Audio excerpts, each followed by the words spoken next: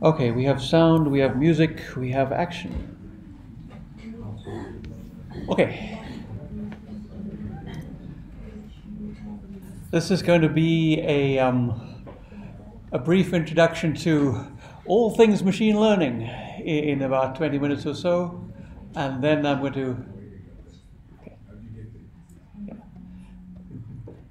Then I'm going to step into doing a bit of live demos using Colab notebooks and even a bit of machine learning, some sneak preview of some of the newer machine learning features we are building out and putting into the code editor itself, so you have less of an involved process of working with your TensorFlow models within the code editor itself. Are we okay? Yes, sorry. So just the people who are trying to access the presentation, if they just reload the agenda page and try the links again. Try again, yes. Yes, I see a lot of requests for access in my Gmail inbox right now. I'm going to ignore them all because you should have access on the agenda page now.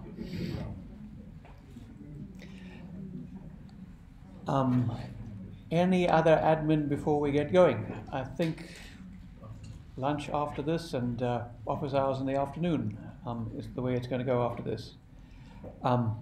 Yeah, TensorFlow, let's jump into machine learning. If I click hard enough, I can step through.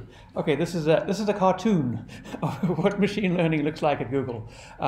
We have machines, they learn. The data centers, that's a picture of a real Google data center, and really they are that colorful actually, because it is useful to color code things when you're dealing with that much hardware. I was trying to do the calculation. What is Earth Engine in tons of hardware? And I think if you got all the computers, all the hard drives that Earth Engine is physically, it would probably fit in this room. But you'd be, 6-foot racks full of hardware throughout the room and several tons of just, storage capacity. Measuring computers in tons is a bit unusual, but that's roughly the volume of support infrastructure that's dedicated towards running the Earth Engine queries and batch exports and so on continuously. Sorry. What type of hard drives do they use? Oh, it is still all commodity hard drives. I don't know if they're in the 10 terabyte range now or what, but whatever storage is at the best price point when they buy the next, batch. Google data center machines, I have lost track of the typical number of cores and number of drives they work with. We typically have machines which are compute intensive, and we balance that off against machines which have 30 disk drives attached or something like that for the more storage intensive operations. It's a very large shared architecture. I don't have up-to-date numbers, and actually I'm afraid if I did I might not be able to tell you. I am surprised myself when I get down into an Earth Engine job running on an individual data center machine just how beefy those machines are these days. They are also completely shared infrastructure. Earth Engine works, we have some dedicated machine clusters. We also have what's called batch quota allocated to us, which is on request. When you do a large export job, we will request machines from the rest of the Google infrastructure. And if we're lucky, our quota, our precedence is not the highest among Google jobs. If YouTube has a lot of work to do in that data center, YouTube will take precedence over us, and we will see YouTube kicked you off in our logs. The job will restart. But that's how we can actually provide a lot of Google compute power for very little cost to the Earth Engine team, is because we're on this shared infrastructure and fitting into the cracks of available machine resources sometimes. But it makes sure that Google machines are very well utilized, on average across that whole fleet. The picture on the right-hand side of the screen is actually one of the TensorFlow compute modules that plugs into the data center hardware. There are 2 large CPUs on that and a lot of RAM and other networking hardware too, by the looks of it. There's also very large heat sinks bolted onto that because the biggest problem when you're running compute at this scale is keeping things cool. You measure compute in tons, as I'm saying, and roughly for every ton of compute hardware, we have a ton of air conditioning hardware to keep it cool as well. And, that's the way you build data centers. There was a fun story at IBM lab near where I work, where they built the data center in the middle of the building, built the offices around the edge, and they just used the heat from the data center to keep everybody else warm. And then they replaced the computers with more efficient machines, and everybody got cold. So bad planning for computer evolution there. The cartoon in the middle of the screen is a very rough sketch about how a neural network works. I'll get some prettier sketches as we move on. But first, machine learning more broadly. Machine learning is all about prediction, and there are hundreds of ways of predicting your y variables from your x variables. Here are 4 little sketches. Logistic regression is perhaps the easiest sketch and the most direct representation of what machine learning is doing. You've got x1, x2, you can just mark out there as your 2 x variables. That sets up the range of values, and then you've got a point cloud sitting above the x1, x2 axis, and you're hoping that your y values fit on a nice curve in that cluster. You assume they fit on a nice curve in that cluster, and the job is looking at all the red training points, build the gray curve so that whenever I present you with an x1, x2 pair, you can predict what y value it should be given that curve. And almost all machine learning work fits into this prediction kind of paradigm. You may have very many y variables. Your y variables might be all the points in your image or something. Sorry, very many x variables. Your x variables may be all the points in your image, and the y variable will be a class value which you're trying to predict, or some elaborate vegetation index even. There are other ways to structure this machine learning problem. One typical way is Bayesian classification, and I'm not going to walk through the whole formula here. And here the A's are the X's or the inputs, and you want to know the probability of a particular output state, a particular class label, for example, from some range of inputs. And you don't know that probability, but you can use Bayes' rule. If you know the bunch, if I was grassland, I would expect to see these colors and these bands on the landscape. And those expectations may be known. The measured values for grasslands are easy enough to determine, and the probability of getting that color given that it's grassland is something you can measure from ground truth. Bayes lets you plug in these probabilities, multiply by other priors and evidences, and get a predicted class label by basically inverting the B given A from A given B. That was a very quick summary of what Bayes' law is. That would be a separate conference to go into that in enough detail, and I don't have the slides ready for that. One of the other classifiers we have in Earth Engine is the random forest idea, where your X's plug into separate decision tree models. A decision tree is basically a bunch of automatically determined if-then rules. If the red band is greater than this value, then start checking the green band, and the green band is less than that, then you're down that corner of the tree and your class label is, yes, it's grassland. You do that and you regenerate those decision trees multiple times because they're never perfectly accurate, and you're never sure what the top level and the subsequent levels of the tree should be. It turns out that this kind of voting model ends up with a more accurate prediction in consensus. You take the class labels and you aggregate or vote on them and get a y value like that. This is exactly the random forest classifier that we've been demoing before. Again, it fits into the paradigm of predict my y from the x's. There are other ways to do machine learning too, and a classic example is nearest neighbors. Okay, ignore all the shading, just look at the dots. We've got a bunch of red dots and blue dots.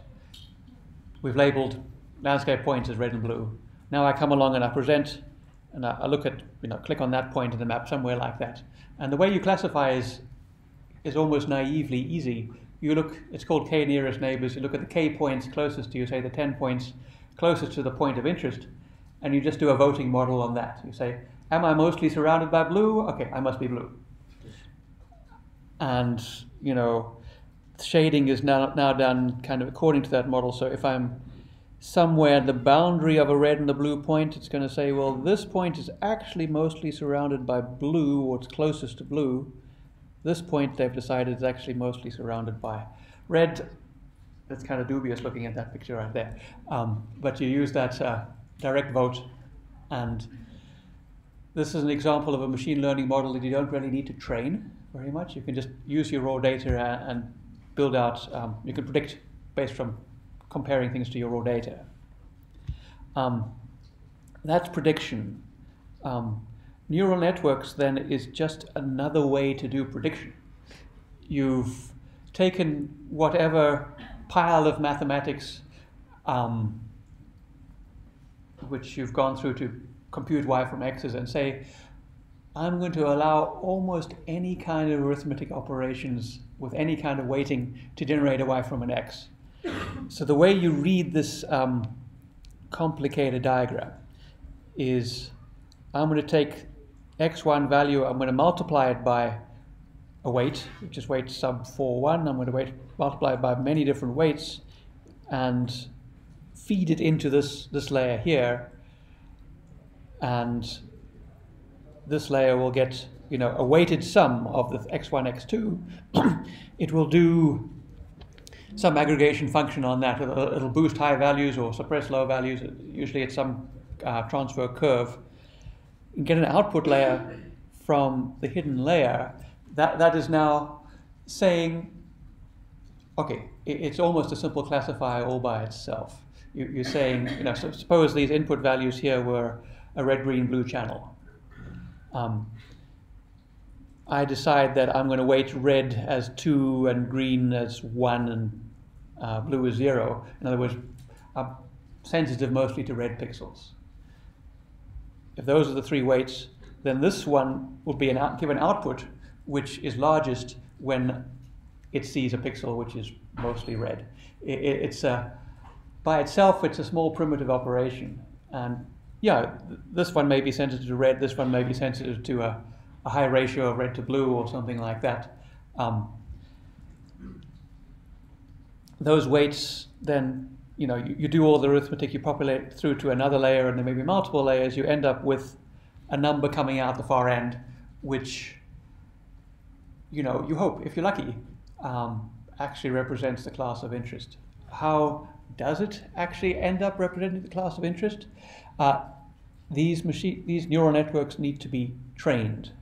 And training is the magic set of operations which make the whole field of neural networks possible, really. You start by giving ground truth data. You give the bunch of x's, a bunch of scenes or pixels that you want to classify from. You give y the ground truth, which you expect the outputs to be. You present x's and y's as a pair, and you start up with this random weights in your network, and you see, it meant to give me a y value of 3. When I put my random weights through and trained it, it gave me a y value of 2. It's close, but not close enough. I need to, there's what we call a loss function. 3 minus 2 in this case. You are one step away and you need to go down a bit. Sorry, up. 3 was my goal. You need to go up a bit from 2. So you just hill climb, basically, incrementally move towards that approach. You add a bit to all the weights in this layer and move it a bit closer towards the 3 value it should have been. You don't move it all the way towards 3 because you don't want to overcorrect. Because the next thing you're going to do is present a different XY pair coming in, and that's going to, using the same weights, go through the network and give you a value of 4 for that particular X input, let's say. And you need to move that value 4 down towards 3. And this is a very brief introduction to the kind of gradient descent methods we have. You gradually, iteratively converge on getting the right weights throughout the networks. Once you have the right weights at this level, you then backpropagate, it's called, to basically apply the same process all over again, the next layer back in the network, and gradually correct the values of the weights all the way back through the beginning of the network. The reason why machine learning is so computationally expensive is basically because you're doing a lot of these weight calculation passes and a lot of these backpropagation passes. In the networks I'm going to demonstrate, there's thousands to tens of thousands of weights you want to propagate and thousands of tens of thousands of training points that you want to train on. It gets computationally expensive very fast, and yeah, the computations put out a lot of heat in the end. Yes, there's a link here which explains all this in a whole lot more detail. You end up working with this at the concept, at the level of layers and not of individual weights and not of training at all. Tensorflow and other machine learning platforms just do all that for you. You trust that it works, you trust that it's going to converge reasonably quickly, and you trust that, yeah, the mathematics has been worked out correctly in advance.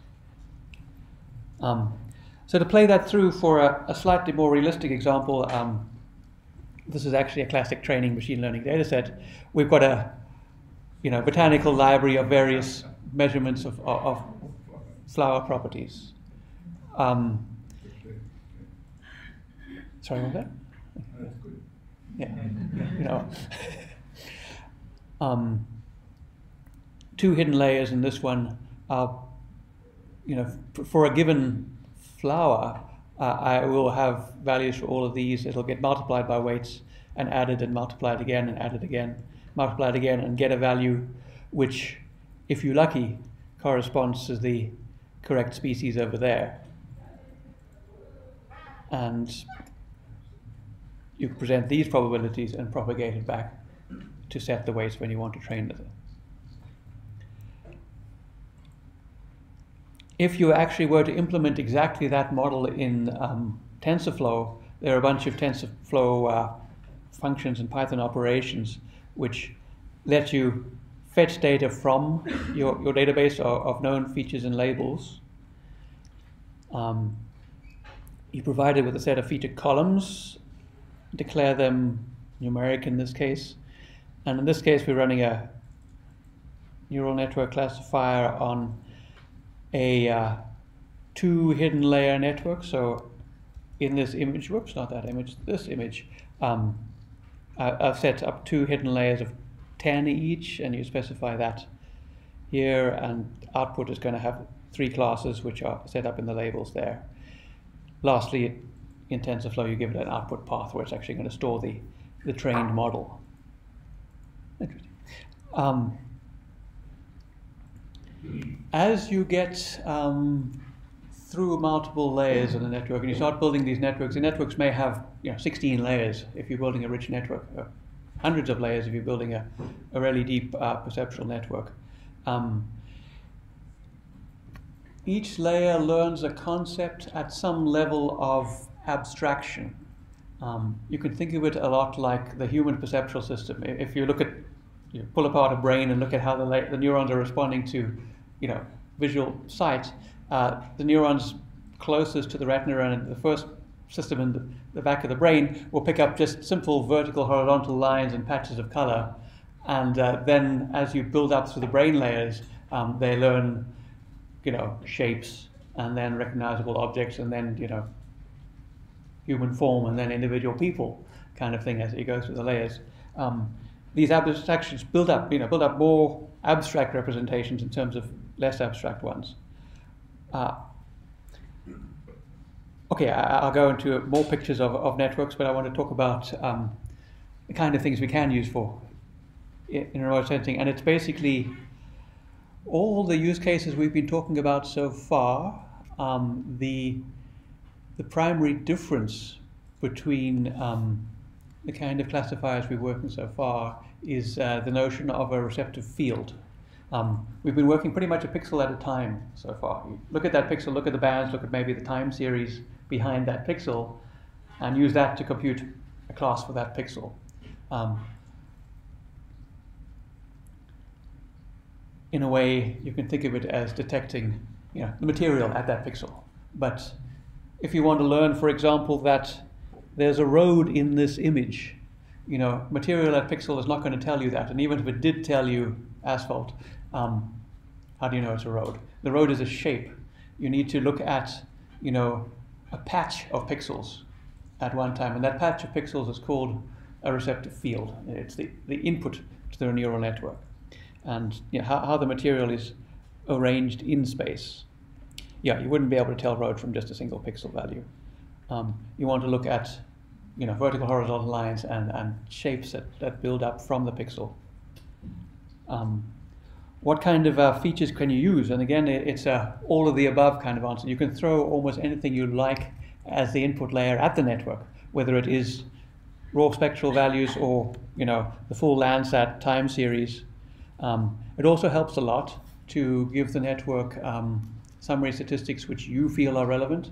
If you are working with vegetation, give it a directly computed NDVI as one of the inputs per pixel, or other variants and other summary statistics as well. The nice thing about networks is that they will train to use the features which they find are important. If you give it more than it needs and some of it is irrelevant for the task at hand, it will adjust the weights accordingly so that they don't attach much weight or score to those features. And you gave it NDVI, it'll attach a larger weight to NDVI hopefully and use that as input to the next layers. Here's just a bunch of links to really get going on TensorFlow. TensorFlow is, I'm going to call it the Earth engine of machine learning. How about that? It's again a set of client libraries, very much like Earth Engine. Again, a set of computes and compute clusters, very much like Earth Engine, specialized for the task of machine learning. It's designed to be free and open source, again, very much like Earth Engine, to enable as many researchers as possible to build deep machine learning models. And people have built up on top of that the Keras, for example, library I'll be demonstrating, is integrated with TensorFlow now, and the community is able, again, very much like Earth Engine, to take the basic TensorFlow primitives and build and collaborate on that. You could describe it in terms of a number of layers of the stack. If possible, we like to work at the highest layers possible. We work with Keras, we work with individual, train and predict operations. And if you can work with just the train and predict interfaces, so much the better. Underneath it, you will see the way you configure individual layers, for example.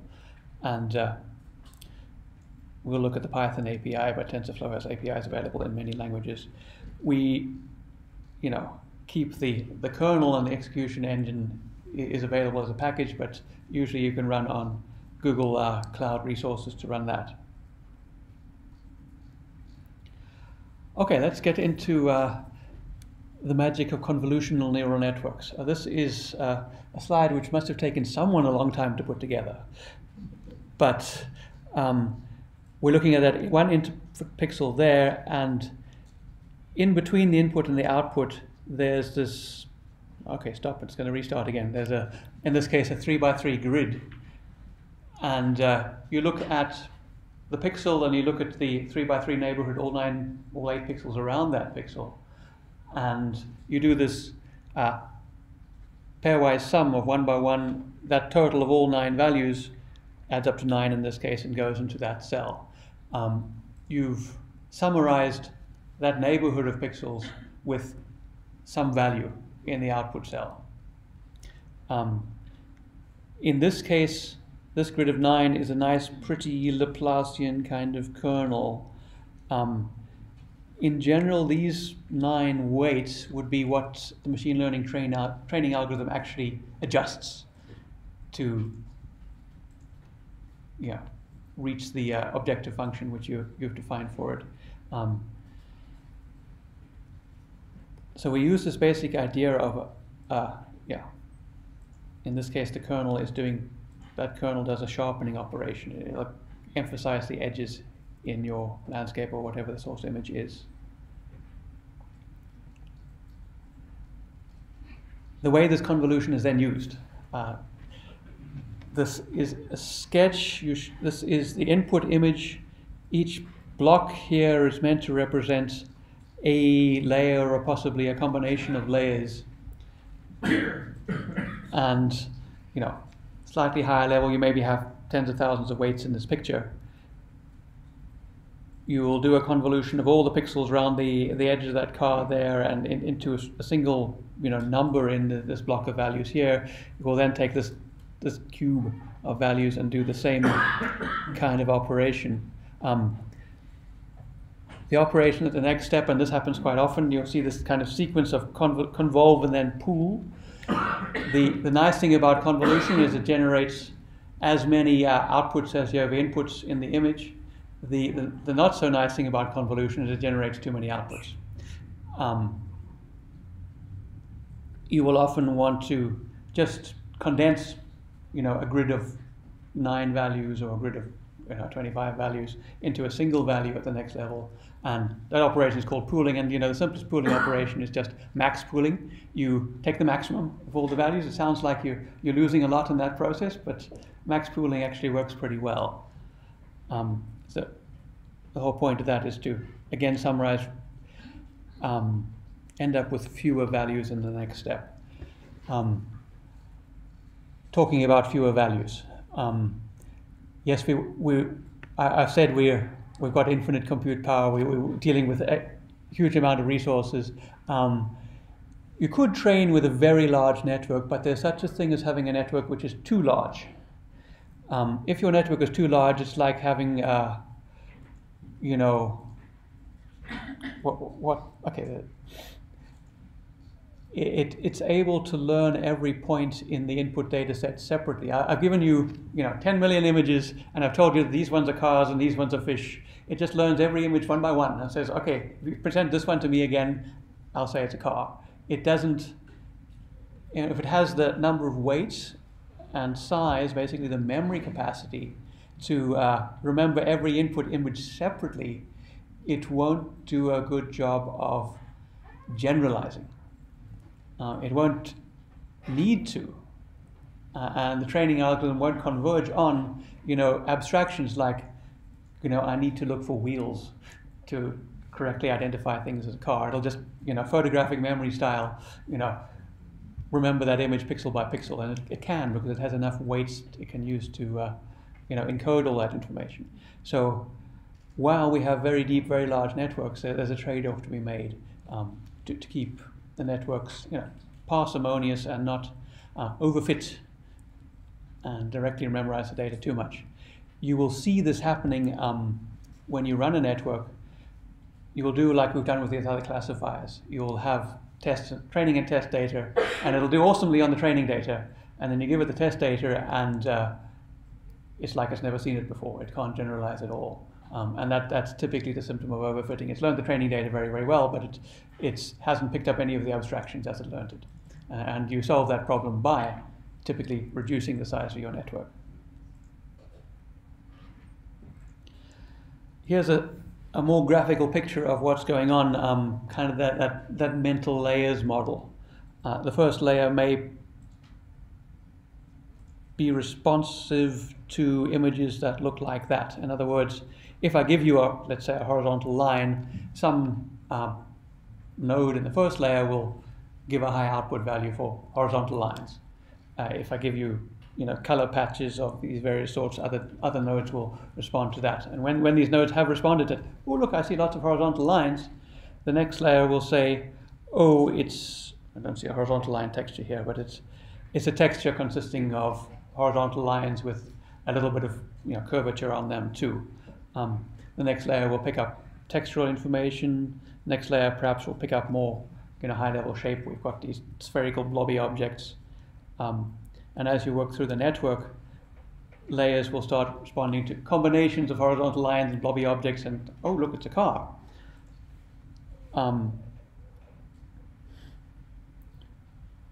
and at the end you often try to set up the network.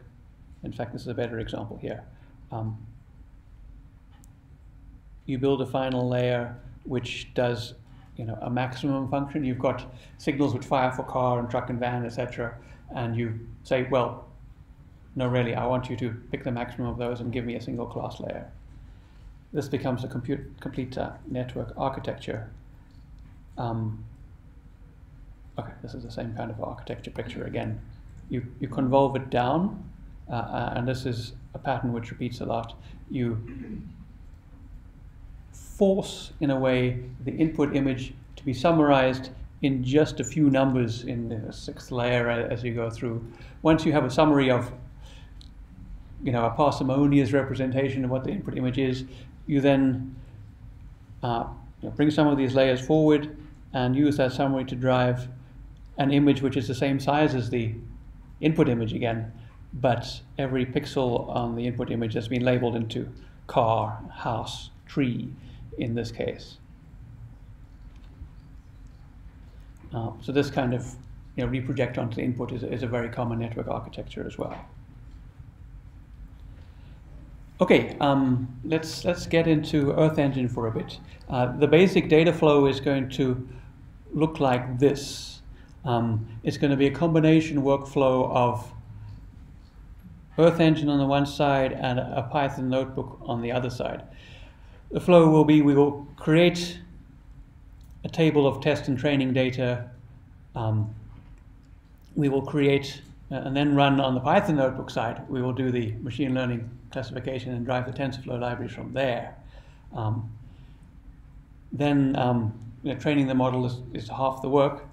We then want to actually use the model to predict, from some other landscape image, export some data in image format for TensorFlow to work with, run again in the Python notebook a prediction operation. That produces TensorFlow records again, which we can upload into Earth Engine and continue our analysis there if we need to, or build exported layers or something like that. Okay, so this is a link that you can follow, and I can drop into it here.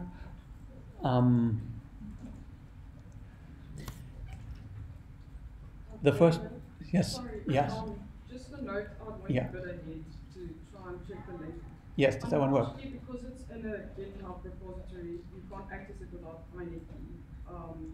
So the Stellenbosch people can access it using INET, but the other people won't be able to at this point, unless you can maybe make a copy on your Google Drive and share that link or something. Yeah. If I log out my profile, all my Google accounts, And then it works. and I put in the link to the talk, then I got it without a problem. Okay. And basically what it is, I've just downloaded them and put them onto my Google Drive. Okay, you downloaded it from the GitHub and put it there.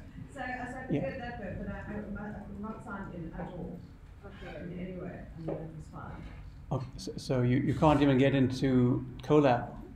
You can get into Colab, but for some reason I couldn't now get into. I don't know about all the other non-Stellenbosch people. Can you get into the Yeah. link? No. Yeah. Yeah. Okay, so it's. So what can you maybe explain what you did to get in? I logged out. You got on out. my Google profile. And then you managed And then to it talked about the gender talks. No, Yeah. I'm talking about this. Oh, Yeah. Oh, the Colab. Yeah. Okay, sorry. It gives you an IDET, or it times out and doesn't connect. But a lot of websites Fail to fetch. Failed to fetch The file is from Colab. Okay. Okay. failed to fetch. Technical difficulties. Okay, I'll link this from the agenda page once we've found a way to get this to work. But okay, so this notebook is large. It also has some pretty expensive operations in it. So I am going to. Okay, let me make sure it works for me still. Oh, go away. Run anyway. Okay.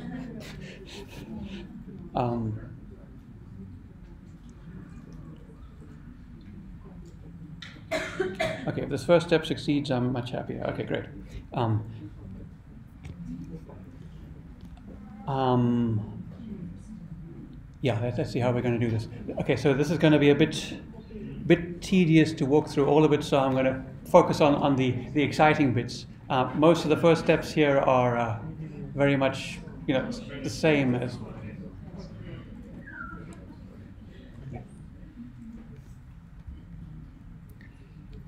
Yeah, it's all the same setup kind of flow that Madhu was talking about before. You have to get a token and paste it back in here. The interesting parts start happening with the, okay, as you can see, most of the work in this notebook is fetching and preparing imagery. How's that font size?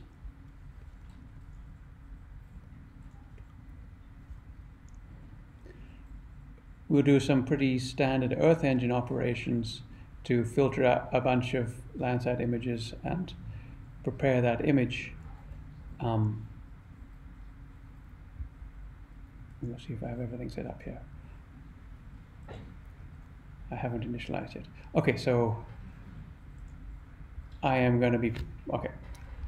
Rather than step through all the boring parts, I'm going to walk through this notebook directly, and you can work through this a line at a time later. The final step on the Earth Engine side is running these two exports first, or exporting a table of the training data we prepared to cloud storage and a very similar table of testing data. That runs in, as an Earth Engine export task. It'll take 5 to 10 minutes to do this export, and you can watch this task running.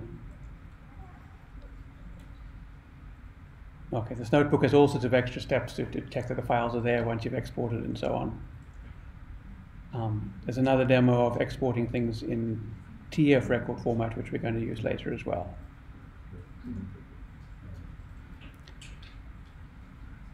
Okay, now the TensorFlow stuff actually starts.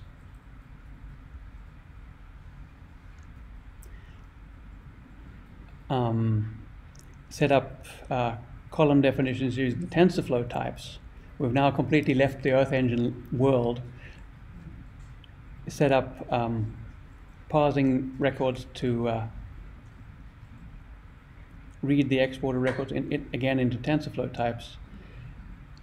The other thing we're doing in the TensorFlow world is actually adding extra features directly.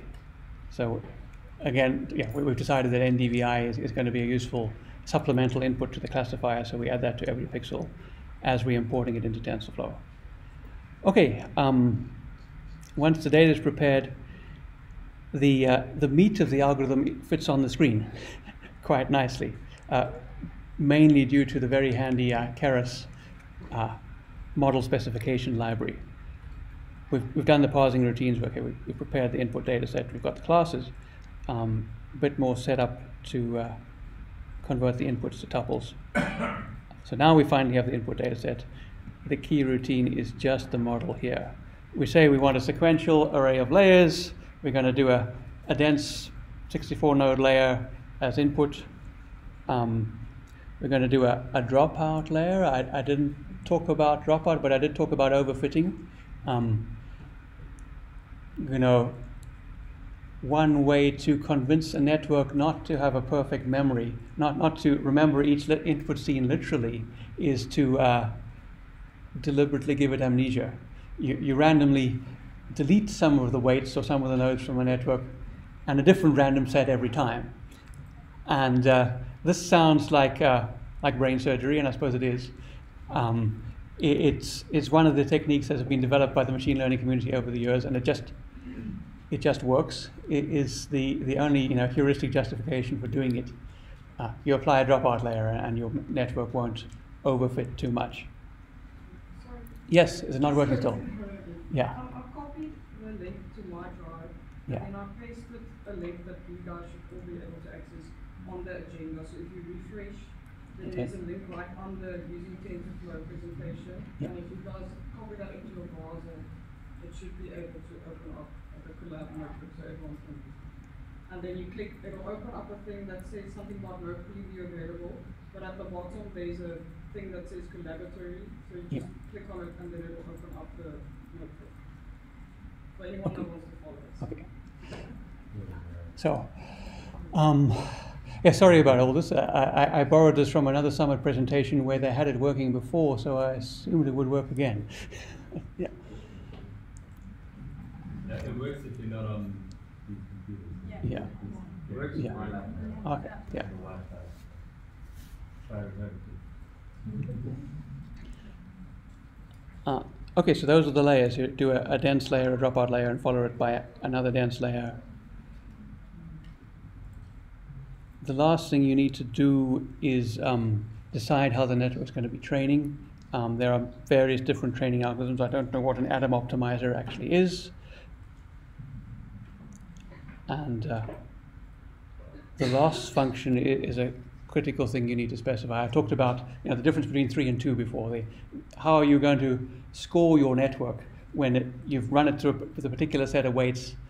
You have your expected output. Is that a bad result or a good result? The difference is what's called the loss function. And there's various entropy measures you can use. In other words, you want to identify the specificity of, is it matching that category, or is your prediction spread across multiple categories? Having set up everything, the part that, again, actually triggers the whole computation to start is the fit operation at the end, which takes a data set, and I'm telling it just to train for 3 training epochs, going through the data set 3 times and doing 100 iterations on each epoch. If this thing was running and connected, I can then immediately pass the test data set in and call an evaluate call on the test data set.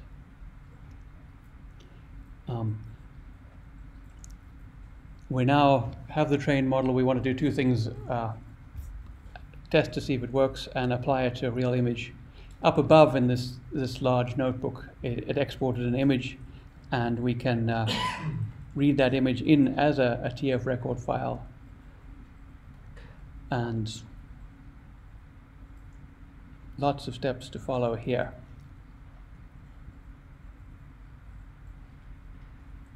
Again, it's all dataset operations, dataset prep. The TensorFlow side, once you have the dataset, is a simple predict operation, which will build up. In this case, we've given it in this model, I think it's set up for 100 or so images. It's building a class label prediction for each image, and we can see if they're all correct. Or if we don't want to predict, to write the inputs here, we can write them back to TF records and read them back into an Earth Engine asset. Unfortunately, last time I checked,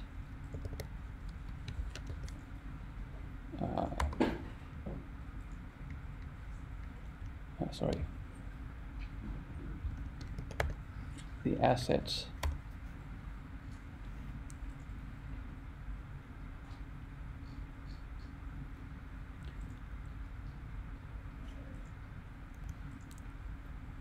The asset didn't load for me, so not only Stellenbosch has technical problems. Oh dear, okay. Okay, I'll show you an asset which did load instead in just a moment. In this case, we're using Folium again to visualize things directly in the notebook. So one of the takeaways from this is that it's a little bit tedious. There's a lot of data shepherding that you need to do to move test and training files around and prepare data and move test and training result files back again, which kind of goes against the philosophy of Earth Engine of making it point and click easy and have one place where you can do it all and really make it easy. And we are slowly moving towards that. I want to show you another model that we've been building. I'll show you the output and then the input. Okay, this is 3 class labels somewhere out in suburban Pennsylvania, actually. green, and let me tell you directly, yeah, red is wetland around lakes, green is forests, and blue is grassland regions. If I turn the layer off, you can see the underlying, well, let's turn satellite imagery on. So the underlying image is really suburbia and you know, swimming pools and small lakes and so on. I turn this layer back on. Okay, wait for it to load. Okay.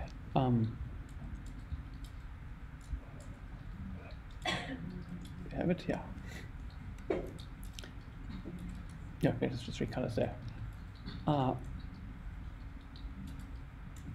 What we've done in this case is taken all the work of moving data around and put it in a short code editor script instead. The 2 crucial functions are here, a preparing Landsat image, and yeah, this kind of pattern we've seen a few times now. We have a bunch of optical bands, we've picked thermal bands, we've computed a spectrum band, we've added the year to it, we've added the year as a cosine and a sine measure. You know, with experience from doing that linear harmonic fit, if you provide the cosine and the sine of time, the neural network will be able to learn a similar kind of harmonic coefficient itself without you having to do a linear regression explicitly. We pile all these bands together. We've even got a latitude band. Pile all those in to each pixel and give that as input to the network. And now this network, I know, has been trained with exactly the same set of bands, so it's going to, you know, be compatible and work on this input.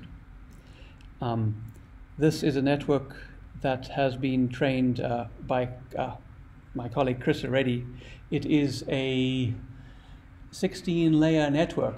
I showed you the way you can convolve and reconvolve and pool and then project back up again. 16-layer network, which he calls blind spot. And it's been run on the Google Cloud AI platform and stored there. Once that network has been set up,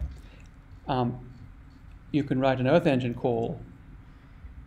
This has not been released yet, but when it is released, you'll be able to write an Earth Engine call, which just gives you parameters to use that pre-trained network directly and visualize the results in the app.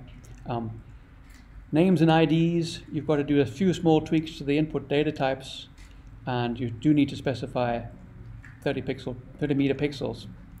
I talked about receptive fields. How big is the input patch that you're using to focus the network in or convolve in on the input layers? 64 by 64 is a smallish patch. The trade-off here is the bigger the patch, the more context you have, and the more expensive the computation is.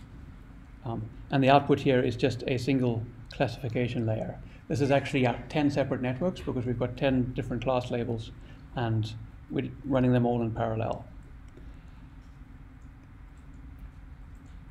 The rest of the script is then pretty straightforward. We run a prediction, map that prediction function,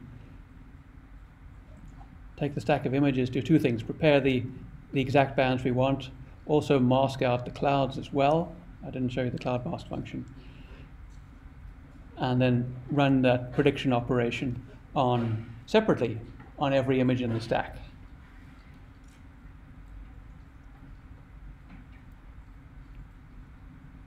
And then the last thing we do, having run it separately on every image in that stack, doing it in this order, take that prediction and do a mean and again an average prediction of all images over this time period. And then map colors to something reasonably intuitive, except wetland is red, and show red, green, and blue.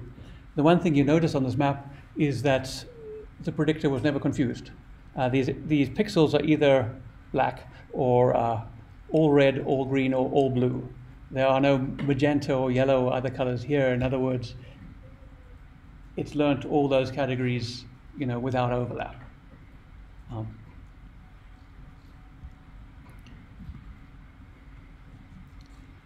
So I am going to wrap up there. This is an unreleased feature. I got this from Chris last week just to show you where we're heading. Should be out there in the coming months, depending on how Chris's workload goes. But it will definitely make machine learning much more accessible in the Earth Engine world. Any questions? Besides Glenn, but especially Glenn. So from what I understand, Yeah. this Yeah. new feature that you're showing is that Yeah. you, compared to the script that the Colab Yeah. book you showed us before, which is how you would currently implement it, is that here the trained model, you don't have to export the trained model as a TensorFlow, or the trained predictions as a TensorFlow record and re-import them. Yeah. But rather you can just call the trained model and make predictions in Earth Engine, which is the heavy lifting really, because you could be predicting for a very large area. Very large, yes. So in a way, it's half the story. The training would still, as we have it here, have to be done in a Colab notebook or something like that. But the integration and the use of the model gets done entirely in the Google Cloud, and that giant cluster of Earth Engine machines sits conceptually close to the giant cluster of TensorFlow machines. That cloud communication is now a whole lot quicker.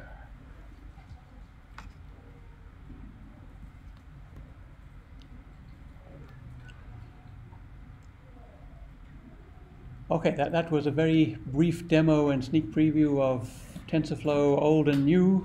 Some of TensorFlow is old already, and I hope that was useful. I hope that gave you a good idea of where Earth Engine is going and the kind of large-scale landscape classifications you're able to do with it now. All right, so we are going to break for lunch and then move forward to office hours and more build-a-thon time in the afternoon.